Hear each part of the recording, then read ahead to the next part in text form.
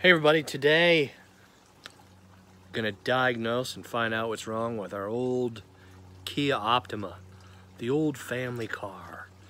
There's action shots right there. Bam, bam, bam. It's a good looking old beast still, isn't it? It's got some problems. And here she is. She's been the star of some videos in the past. We're gonna figure out why she's hemorrhaging. She's hemorrhaging oil. Not just leaking oil, but hemorrhaging oil. For a while, she's also got a transmission problem that has to do with the shifting module, which is buried in the dashboard here. And we are going to now, it's been a while since I've started her up.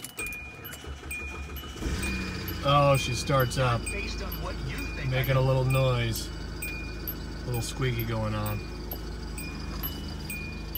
But yeah, she's almost got 200,000 miles, 184. Oh, and she is dangerously low on fuel. That's not good.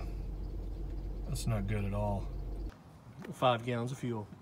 And pop this open and look what we got. Couple of hornets' nests. And there's a hornet right there. There's 3 of them. Talk about tiger in your tank. It's a yellow jackets. That's great.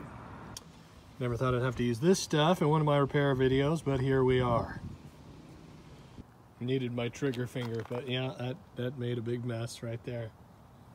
Damn. Oh, one guy's still going too. Look at that. He's hanging on for dear life.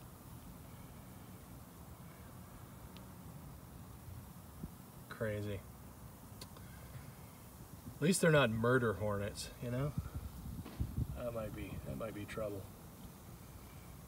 Wiped it down a little bit, and looks like a lot of this stuff just evaporated away. Look at that. Gonna remove the murder hornets. I don't know. Just common yellow jacket, looks like to me. That's pretty gross. Pretty gross in here. All right. And now, clip that one and that one. All their hard work. Sorry, you guys. The moral of this story, you just working on cars, you never know what's gonna happen, first of all. Second of all, you know, you think life is tough and you didn't get the murder hornets, so you gotta count your blessings, all right?